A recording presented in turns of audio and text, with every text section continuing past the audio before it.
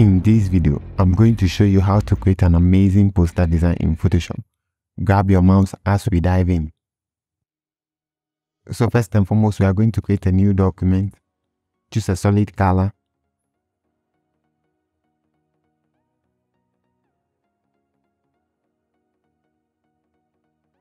Then we are going to create a new layer.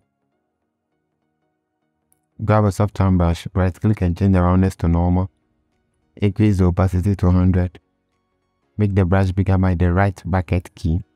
Then we copy the second hex code.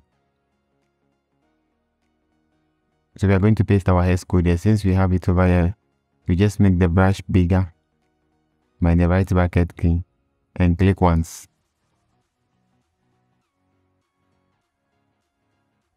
Reduce the opacity. We are going to create a new layer. Grab a soft tone brush, set foreground to white, and we are also going to click once. Opacity is still at 100. Our foreground is white, and we click once. We are going to change the blend mode to overlay. Reduce the opacity.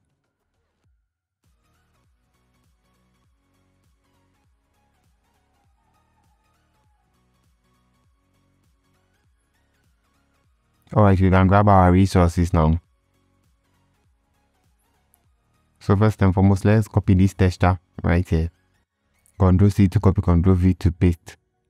Right click and convert to smart object, Ctrl T to transform. So we scale it up just to cover the entire area.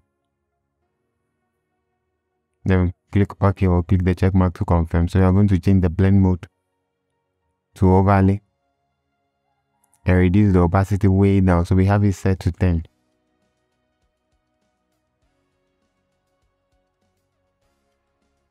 Now we are going to apply an exposure adjustment layer.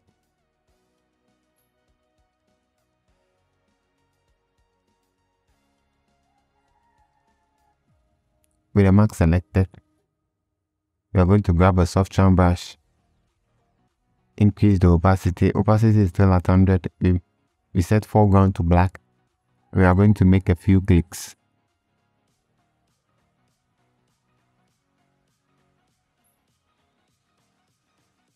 This is before and after.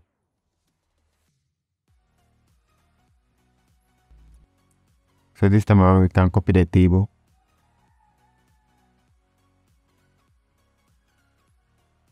Right click and convert to smart object, Ctrl T to transform.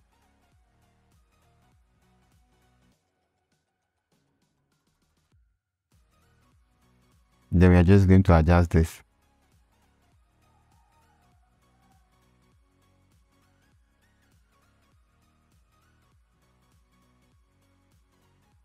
So let's grab the next item.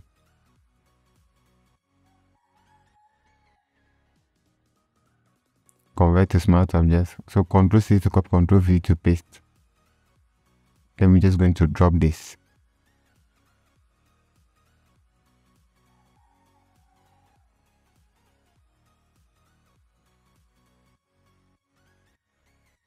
For our next item, Ctrl C to copy, Ctrl V to paste.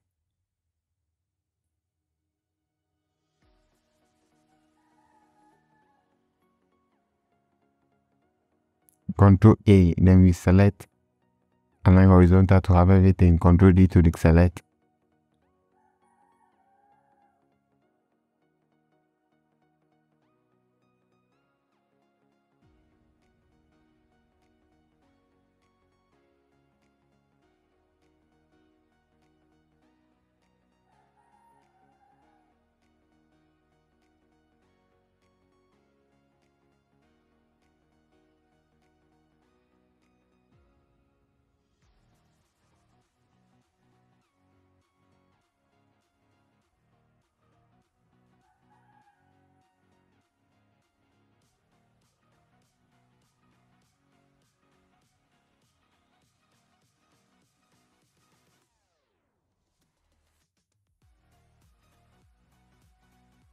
Alright, now we have everything in place. So we are going to apply exposure adjustment layer.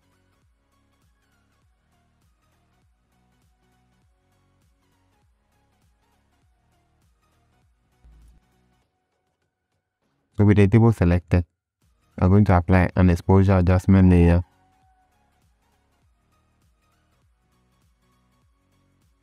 We clip it onto the layer, so the effect apply only to the layer. Then with the mask selected, Ctrl I to invert, we grab a soft sand brush. Make the brush smaller. You right click and change the roundness to normal.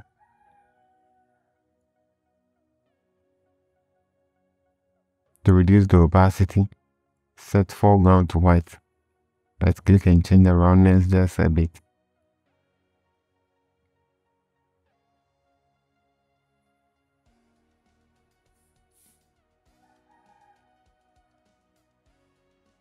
Then we are just going to paint some shadows.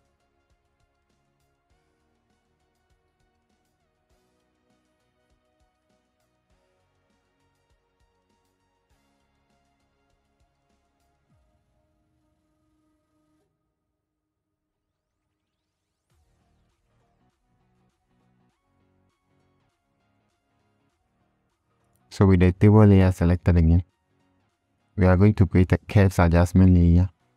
So we already clipped onto the layer.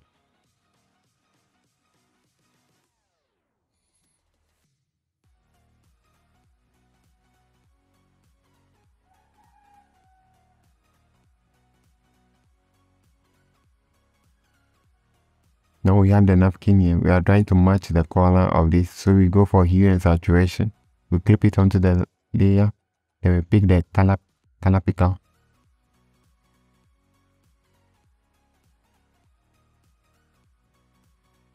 Then we try to match the color.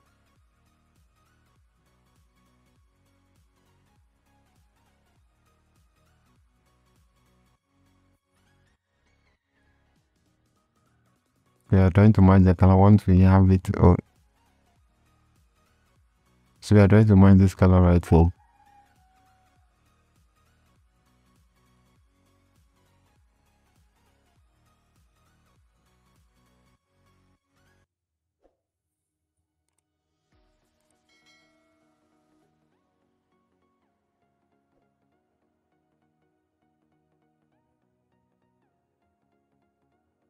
So with the layer selected, I'm going to create an exposure adjustment layer already clipped onto the layer.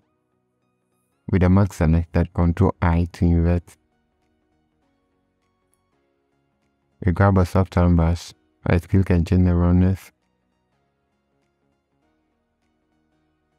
Then we are going to increase the opacity a bit. Let's reduce it, that's way too much. We are going to paint some shadows. So we are just painting some shadows on the napkin.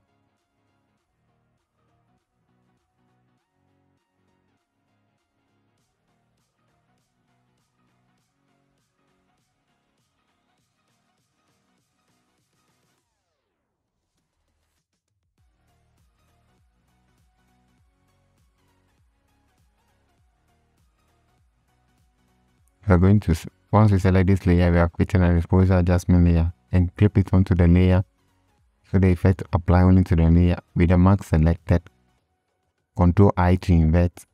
We grab a soft sand brush.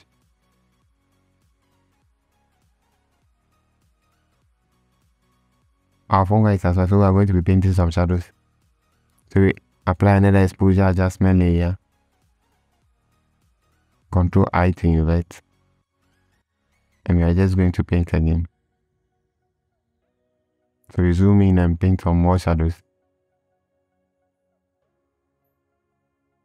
So we are going to create an exposure adjustment for this one as well. Clip it onto the layer. With the mask selected, Ctrl I to invert. We grab a soft sand brush, then we paint.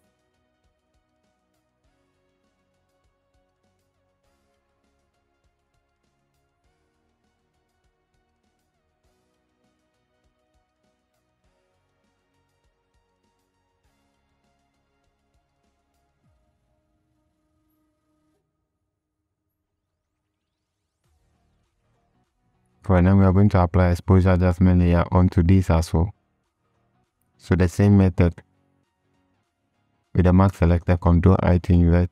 We grab a soft sand brush and then we paint some shadows.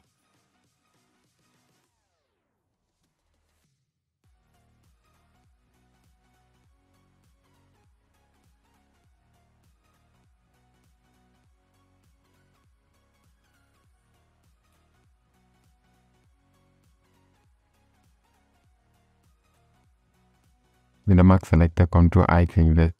Grab a soft hand brush and we are just going to paint some shadows.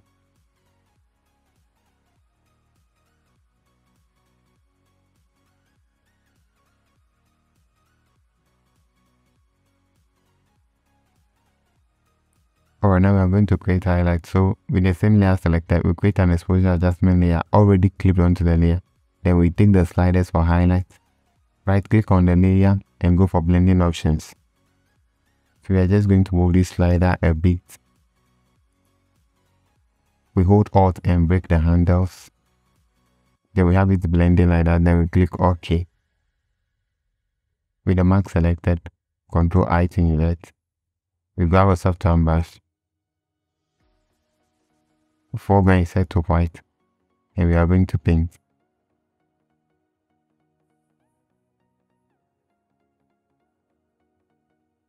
You reduce the opacity. This is before and after.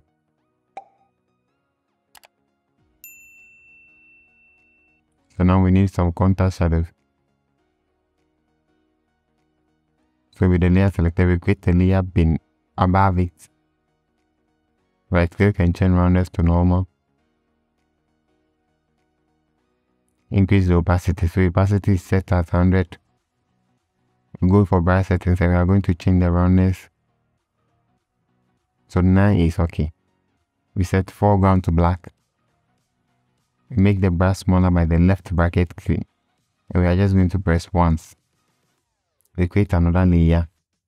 So we are separating all the shadow layers. We create another layer and click once. We create another one. And we also click once again.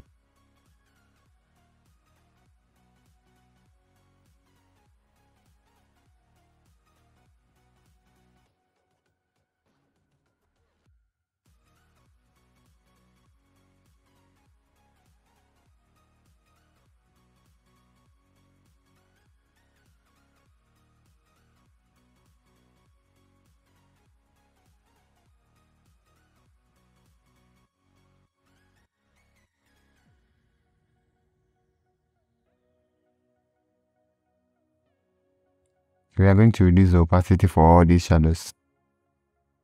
Somewhere around 50.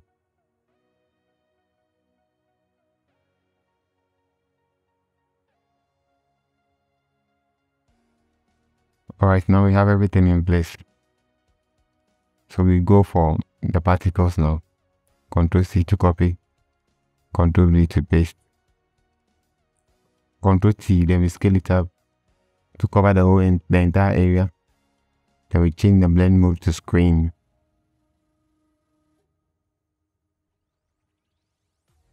With the layer selected, we are going to apply a hue and saturation adjustment. Check colorize. And we are just going to play with all this over here.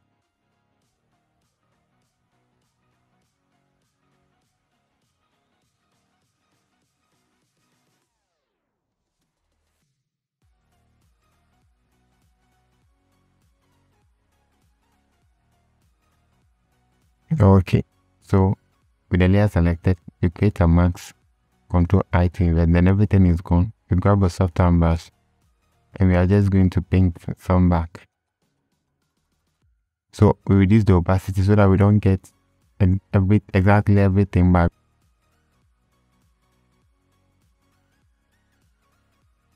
So with the layer selected, we are going to paint some back. Once you have everything in place, Ctrl Alt Shift E to merge all layers. Right click and convert to smart object. Then we go for camera raw. So filter, camera raw filter. Then we are just going to play with everything over here.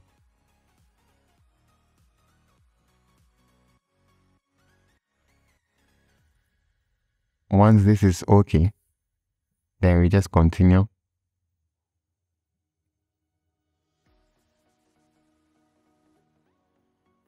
Thanks so much for watching, guys. I hope to see you in the next one. Until then, stay creative.